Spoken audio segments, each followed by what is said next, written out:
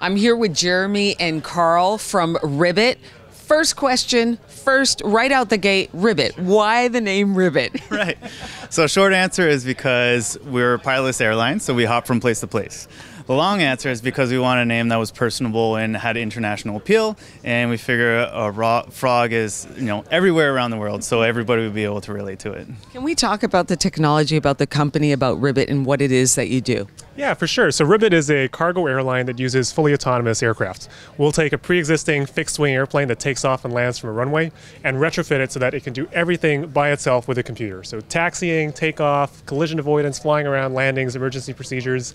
And where we're at right now is we just returned from 2 weeks of flight testing up in northeastern Ontario. Carl and I and the rest of our team did a whole bunch of flights where we basically did flights between one airport and another 50 kilometers apart. Carl doubles as our test pilot in addition to being a co-founder of this company. And in the videos that you see here, and we also have them on our website, he did absolutely nothing. So for the moment that he flicks on the switch, technology takes over, plane does everything by itself and lands at the destination as well. So that's what we're looking at behind us here, right? That's this correct. Video here. Yeah. I mean, fully autonomous. Yeah, fully autonomous. So this is a GoPro video from kind of a GoPro that was on Carl's chest. Okay. And normally it's a two-seater plane. So this is it's a demonstrator plane. It's a bit smaller than the one we'd use in the future, but it's great for prototyping and development. So we've taken out the back seat, replaced it with our technology, and we're currently at about 210, 220 hours of flight testing so far, fully successful, hands-free.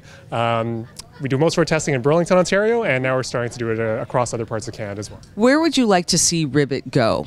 Well, our hope is to be able to address issues with food insecurity across the north. There are just over 100 communities all across northern provinces and territories that are fully isolated. They have no year-round road access. Everything gets flown in. And unfortunately today, because these communities are relatively small and isolated, they don't receive the best airline service. So our belief is that with small autonomous planes providing high-frequency, really reliable service, we'll be able to make a difference in the pricing, selection, and quality of food that they receive, and hopefully address food insecurity in some part as well.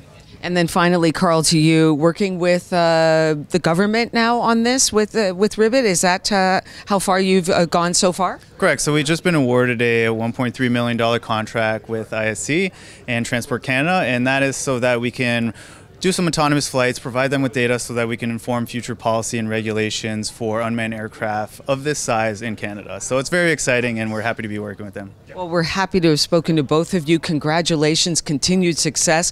Canadian innovation at its best. Here you are, Ribbit, hopping from one place to another, fully autonomous airplanes, which is absolutely amazing. So from Ribbit, I'm going to have to hop on over to another stop, but I want to thank you both and really congratulations. No, thanks, Rosie. Appreciate it. Nice talking to you.